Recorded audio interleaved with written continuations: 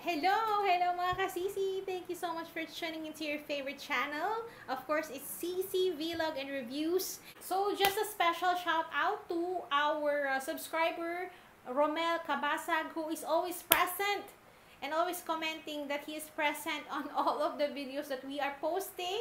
Thank you so much, Romel, and welcome to our channel always.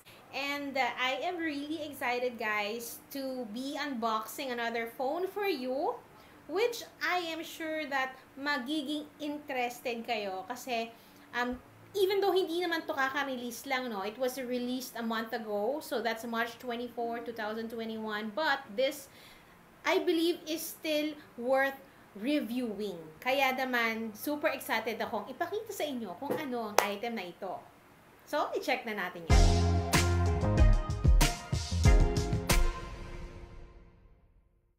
So, ito ay walang iba kundi ang Poco X3 Pro. There you go. Kung napanood nyo na yung mga previous reviews ko ng cellphone, meron na rin ako ng Poco X3 at talaga namang nagandahan ako. Alam nyo yan, guys. So, ito yung video ko. If you're interested sa Poco X3, ayan siya. At makikita nyo ang aking full review. Kaya naman, excited ako. Siyempre, since ito ay Pro, no, nag-expect ako na mas tumaas or nag-level up talaga ang kanyang performance. So, gusto ko yung i-check at i-prove kung talaga namang, sa inyo guys, kung talaga namang nag-level up at worth it na bumili nito. So, kung tinatanong nyo magkano ito, it is currently 12,999 pesos. So, that is via Lazada, Xiaomi Store. So, that is Lazmall. Kaya naman authentic ito. So, according doon. Kaya, i-unbox na natin siya. There. So, here guys is the Poco X3 Pro. So, i-unbox na natin siya. Very much excited ako dyan. Tanggalin ko muna yung plastic kasi nagre-reflect siya. Before I describe it to you. So, ayan. Yay! Super exciting ito. So, there you go, guys. Ito na nga yung box niya, no? Same lang siya nung Poco X3. So, maganda pa rin. It's black and yellow. I love the combination. So, it says here, with easy access to Google apps you used most. So, ang kinuha namin, guys, is 6 gigs RAM and 128 gigs ROM. The color naman is metal bronze. So, i-open na natin siya. Ayan, I love this part. Ayun na tayo. Ay, there. Welcome to Poco family. Thank you for choosing Poco. So, ito ang kanyang welcome card para sa mga Poco buyers. There. At, ito na siya. Move lang natin yan. Open na natin. And before we go to the phone, dito muna tayo sa kanyang document sleeve. Ayan, so, the typical, meron tayo dyang ejector pin at may sticker ka pang free. So, kung saan mo idikit, pwede sa car, pwede sa phone mo, or anywhere, sa bahay nyo, pagkakalat-kalat nyo, dahil ang dami-dami niya, no? Depende sa bet mong color. At yung mga document sleeve niya, nandiyan yung mga warranty card, user guide. Ito rin yung same na included before sa Poco X3. And also, meron din tayo dyang gel case. So, same na same lang siya. Yan. Yun din ang kasama. So, before we proceed sa phone, guys, i-check muna natin ang iba pang mga laman. Itabi muna natin ito. Ayan. So, what do we have here? So, there you go, guys. Ito ang laman niya, aside from the cellphone, ano. We have here yung kanyang Type-C USB charger at ng kanyang 33 watts na charger. There. So, of course, wala na naman siyang headset. At, of course, let's go to the phone. There. Ay! So, before natin tanggalin ng plastic, ano, it is using Qualcomm Snapdragon 860. So, latest siya, no? Because it's Qualcomm 8 series. Meron siyang 120 Hz refresh rates with 6.67-inch Full HD screen. And the Corning Gorilla Glass 6. Imagine, mas advanced ito. So, I'm thinking talagang mas scratch-proof ang ating screen this time. At lightning fast UFS 3.1 storage. Meron din siyang dual speakers at Hindi man nilagay sa box, pero meron siyang NFC. So, NFC enabled na rin siya. And the battery capacity is quite big kasi it's 5160 mAh. With liquid cool technology 1.0 plus. There. Tanggalin na natin ang plastic. Excited ba kayo? Ako excited. So, i-reveal natin ang napakagandang color niya. So, the color, again, is metal bronze, no? So, there you go. Tanggalin ko lang ang sticker.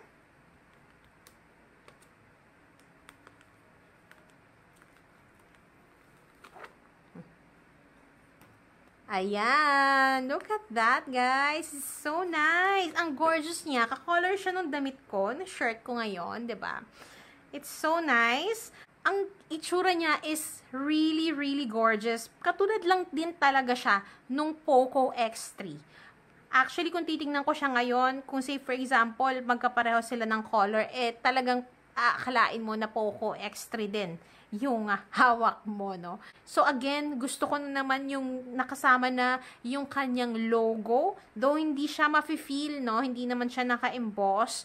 But, maganda yung dating niya. At hindi siya fingerprint magnet, guys. So, even though hindi mo siya lagyan ng casing, no, while playing, talaga namang hindi didikit ang iyong fingerprint sa kanya, which is good. Ang another comment ko lang talaga dito ay nakaangat ang kanyang camera. So, ingat ka talaga dyan, guys. Baka magasgasan yan, hindi mo mapansin. So, yun ang use ng iyong gel case. It will protect your camera. Ayan, guys. So, ito nakaangat ito, nakaprotrude yung sa gel case nyo para ma-protect yung camera ninyo. Say, for example, ipapatong nyo sa anumang surface. Check lang natin ang kanyang weight in grams. So, it is 217 grams. Ayan. Sa kamay, guys, kung hahawakan ko siya, yes, may kabigatan ang phone na ito. So, for example, if you will be using this for gaming, medyo mafe-feel mo ang kanyang weight pagka medyo matagal mo na siyang hahawakan. Yun ang aking masasabi dito. Given that I love gaming, yun ang aking na-foresee pagka gagamitin ko itong phone na ito ng pangmatagalan. So, meron akong talagang nafe-feel na weight sa kanya. Pero I like yung sides niya, yung curve niya dyan. I feel na makakatulong yan pag hawak-hawak mo siya sa mas magandang grip while you are playing. So, yung parts lang niya, very quick, no? So, dito sa right side niya, we do have there yung volume rocker niya at ng kanyang fingerprint sensor. Gustong-gusto ko yan. It also serves as your power button. So, madali siyang abutin. Yan. Good job dyan, Xiaomi. Keep nyo lang yan dyan dahil gusto ko talaga yan. Ito namang ating SD card slot sa may left side ay for dual nano SIM at for an SD card. At sa may bottom part, we have there yung 3.5mm earphone jack. Kahit na wala naman kayong earphone, ano. Tapos, ang iyong Type-C USB port. You have your mic at ang iyong speaker grill. On the top part, we have there the IR blaster. So, pwede siyang remote, guys. Kung nawawala ang mga remote nyo, ayan, may magagamit kayo. Ang mic at speakers. Ayan ang sides natin, guys. Dito naman sa back part niya, guys, we do have our 48 megapixel Sony IMX camera. So, that's Sony IMX 582 for the main camera. Ultra-wide setting naman is 8 megapixels. And for the depth and the macro sensing, we do have 2 megapixels for each. So, meron din tayong kasama dyang LED flash. Sa front part naman niya, we have there the 20 megapixel selfie camera, which is a punch hole camera. So now, guys, let us turn this on. There you go. So, Poco, powered Android. So, let's wait for it. So, I'll just be setting this up, guys, and then I'll come back to you in a bit. So, it says here, setup complete. And now, you are ready to rock. So, guys, its software is MIUI 12 out of the box. So, So it's just loading its apps. There you go, guys. Let me just brighten the screen. Can you see how vibrant the color is? You know, I really love the theme that Poco has, to the point that I even used this theme on my other mobile phone. That's how I love it. You know, I love how they styled their theme. So that's what I can really say about the theme of Poco. So guys, i-check lang natin quick, no, kung ano yung kanyang settings sa kanyang refresh rate. So hold on. So for the display, and then we have there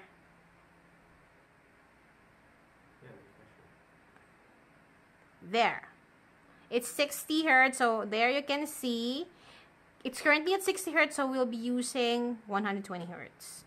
So again, if you use this always, nakaka-eat up yan ng battery nyo, guys. But we'll be testing it, diba? So check natin siya ngayon. Let's go there to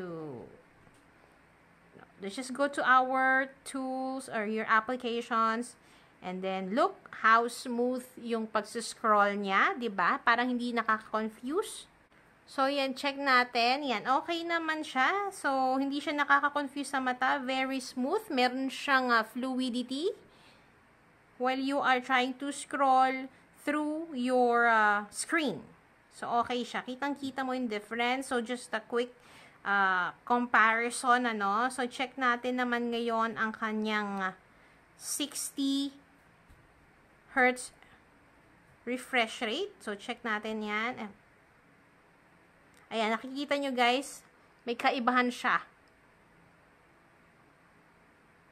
Ayan, medyo mas nakaka-confuse sa mata yung 60 Hertz refresh rates. Kaya doon nakakatulong yung 120 Hertz na refresh rates.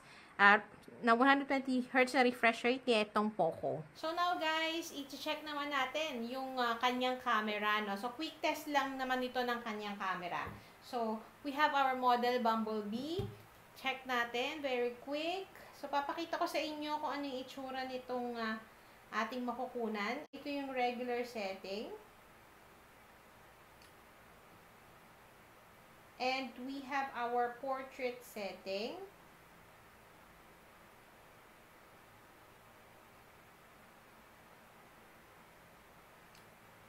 So we have here the ultra-wide setting. And the macro setting. I'll also be showing you the selfie mode. I kind of like it. I don't have to, you know, to adjust it. It automatically, I love the color. So it's very natural. I love the selfie part of this one. Again, guys, I'll be testing this for 1 week. So I'll be including the gaming as well, and other aspects such as the videos and all other things that we always include on our videos. So I'll be including that on my full review of Poco X3, and we will see if this is really worth buying at 12,999 pesos. So that's it, mga ka-CC. If you like this video, please don't forget to hit the like and the subscribe button below. And if you have any questions, please don't hesitate to leave a comment there below, and I will answer all of that, guys. Also, please don't forget to hit the bell icon so you will be updated of all the videos that I will be posting, especially for you guys. Thank you so much for tuning in to our channel, and I will see you again soon. Thank you so much. Bye!